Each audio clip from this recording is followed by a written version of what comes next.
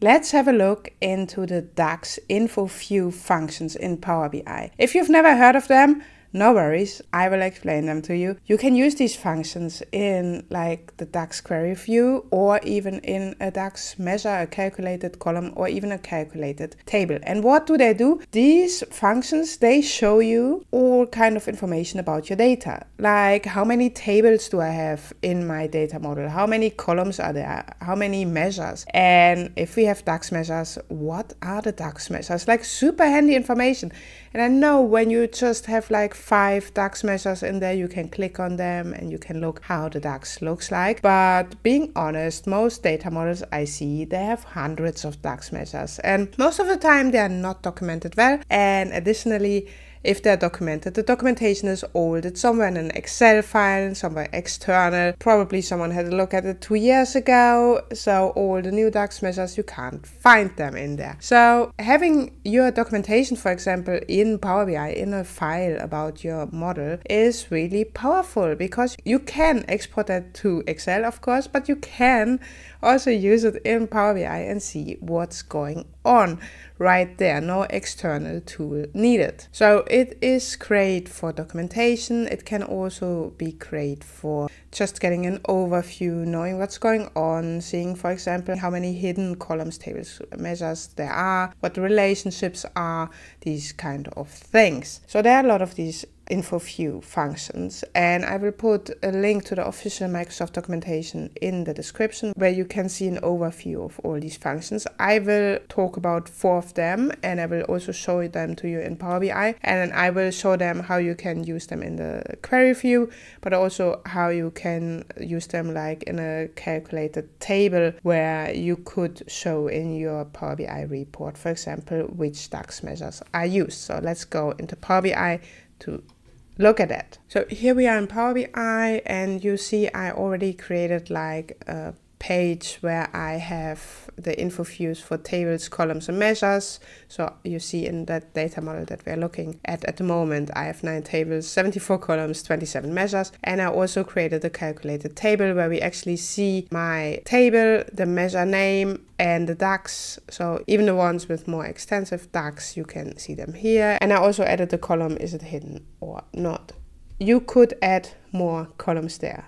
So let's get started. We start somewhere else. It's in the DAX query view. It's here on the left side. And you maybe have seen this before. You can just write an evaluate statement and then, for example, the info view measure. And then when you run this, this will actually give you the result of that info view function in a table form. So this is the first one I want to show you, evaluate info view measures. It gives me back all the measures in my model. You see at the beginning we have the ID, we have the name of the measure, we have the table that it is in. There all my measures are in the sales table. The description, you see I did not add any description for my measures. If you would add a description to your measures, you would see it here. The data type, the expression, so that's actually the DAX. And you see here it's all written in one row. If you hover over it, you actually see it here. You could do right click on it and say copy selected. You can also say at the top copy entire table selected cells, so you could copy that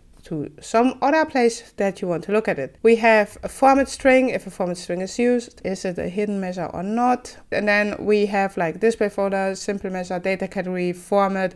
Like it's going on and on and on. So this is all the information you can get. And you can get that by just going to DAX query view and write down evaluate info view measure, run, and this will run. So this will give you insight in your measures. And I think that's something most people are actually looking for, because they want to see what measures do we have and what's the DAX of these measures. Another one that is super helpful is info view tables. Which tables do I have? If I type that info view tables and I click on run, I see we have these tables in there. That's their name, and again a lot of information. And then I have 2 calculated tables in there, and then you also see how they were calculate. Another one super handy is the columns, which gives you back all the columns that you're using. And there you see, for example, I have some hidden columns there. So we have columns, measures, tables, and an additional one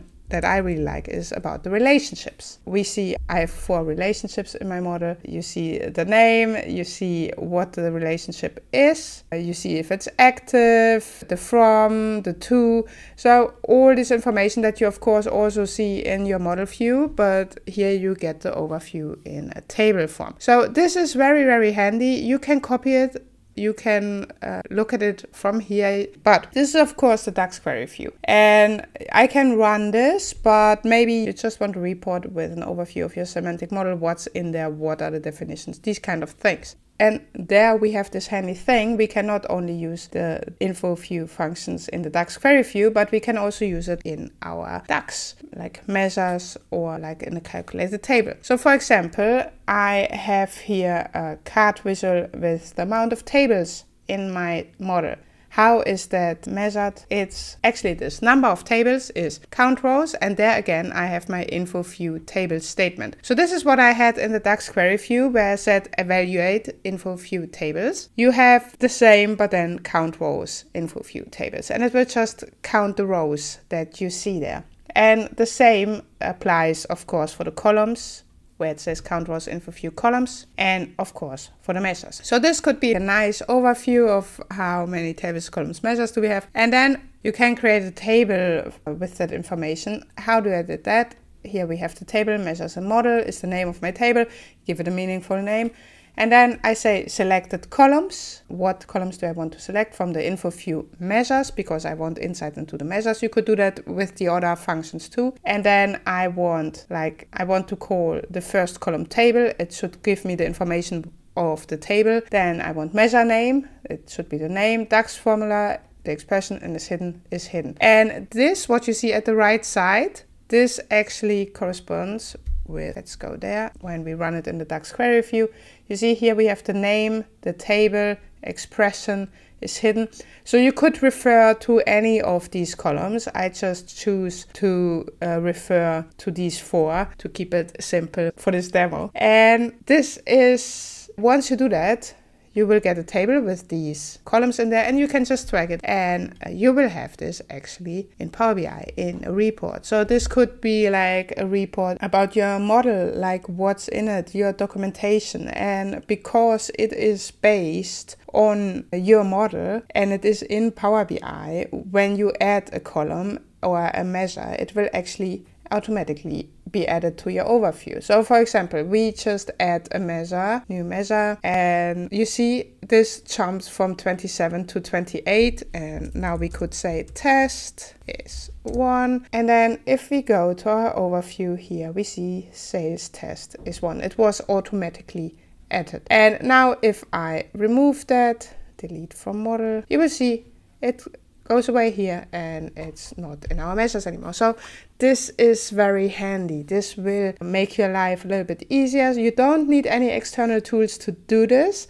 And now there are external tools that do it. They're very handy. They're very good. I don't say don't use them, but you can actually do this in PowerBI using the info view functions. So this is very handy. You can do everything in PowerBI. However, there are some limitations. Not everyone can do this. You need to have at least right permissions on the model. So if you only have few permissions on the data model, you can't get that information. And it does not work with a live connection. So in my example, I had import mode. I have edit rights on that semantic model, then it works. So I hope this helped. I did not know about this for the longest time, and when I found out that we have this info view functions, I thought, well, this would have saved me a lot of time looking back. I did a lot of manual typing over of DAX measurements. I used a lot of external tools. I saved everything in Excel, really just like a hard copy of an Excel somewhere, which of course then never was updated. And you can do that actually in PowerBI just using the info view functions. Like I said, there are many, many more of these functions. I will put the link in the description so you can actually find it in the official Microsoft documentation. And let me know, do you have other use cases?